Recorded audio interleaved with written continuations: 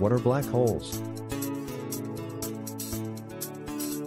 Black holes are incredibly dense objects in space that have so much gravity that not even light can escape. They are formed when stars die and collapse in on themselves. What happens when two black holes collide? When two black holes collide, they merge to form one larger black hole. The collision releases a tremendous amount of energy in the form of gravitational waves. Gravitational waves are ripples in the fabric of spacetime that are caused by the motion of massive objects. How do we know that black holes collide? We can't directly see black holes colliding, but we can detect the gravitational waves that they emit.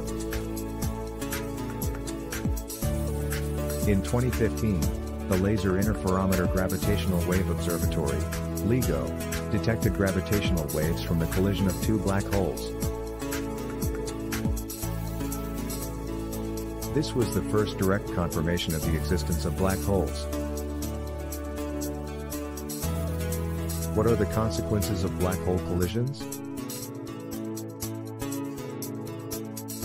The collision of two black holes can have a number of consequences.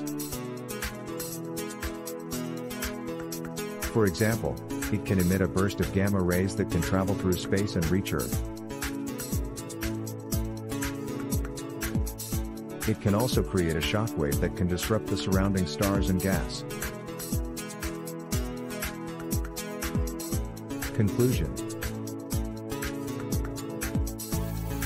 The collision of two black holes is a powerful event that can have a significant impact on the surrounding environment. It is a fascinating phenomenon that we are still learning about.